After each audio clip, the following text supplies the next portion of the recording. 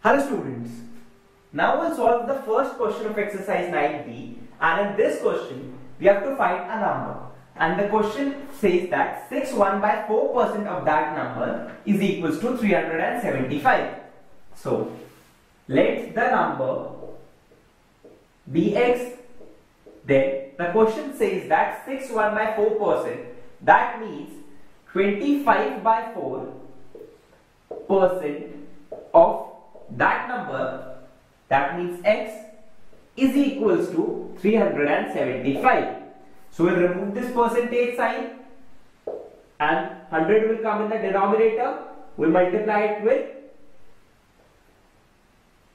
x and that will give us 375.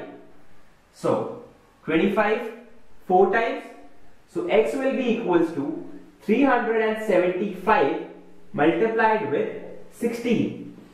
So we can do this. That will give us 3750 plus 300 multiplied with 6, that will be 1800, plus 70 multiplied with 6, that will be equals to 420, plus 5 multiplied with 6, that will be equals to 30. So it will give us 3750 plus, that will be 450 plus 1800, that will be 2250. So 750 plus 250 will give us 1000. So 4000 plus 2000, and the answer will be 6000. So in the second part, we'll again assume the number to be x.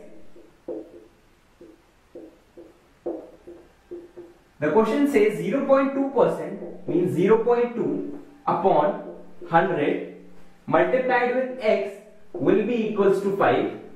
It is removed. We'll multiply it with 10.